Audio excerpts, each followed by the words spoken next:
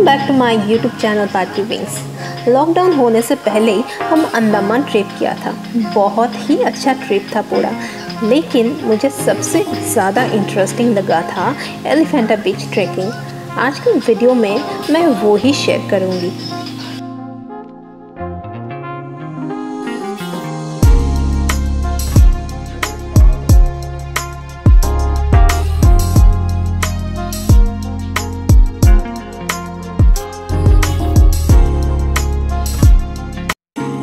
Havelock island का एक beautiful बीच है एलिफेंटा बीच।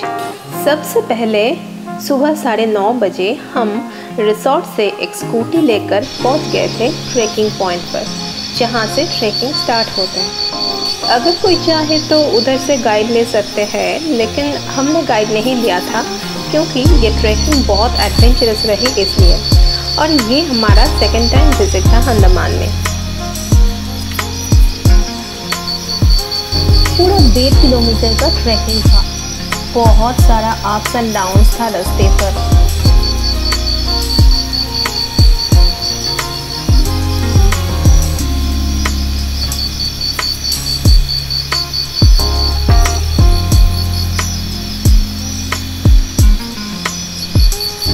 अगर कोई ट्रैकिंग करना नहीं चाहते हैं तो स्पीड बोट सर्विस भी ले सकते हैं, लेकिन हमने ये ट्रैकिंग बहुत एंजॉय किया था।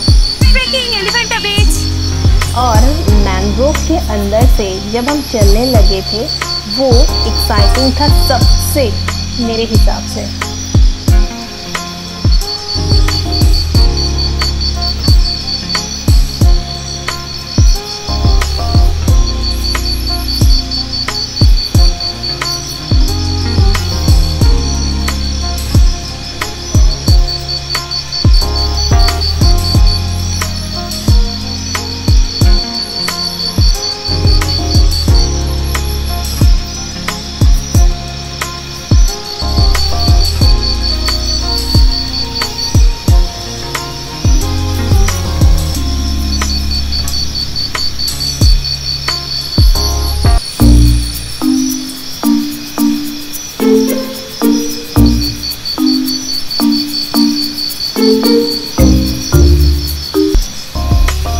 ट्रैकिंग का तकलीफ ख़त्म हो गया था जब हम एलिफेंटा बीच पहुंच गए थे।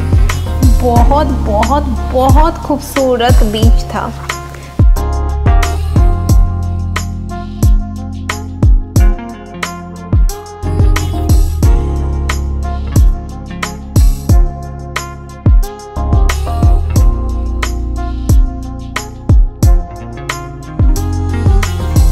क्रिस्टल क्लियर सी बीच और ऑसम नेचर में स्नॉर्केलिंग का मजा ही कुछ और था।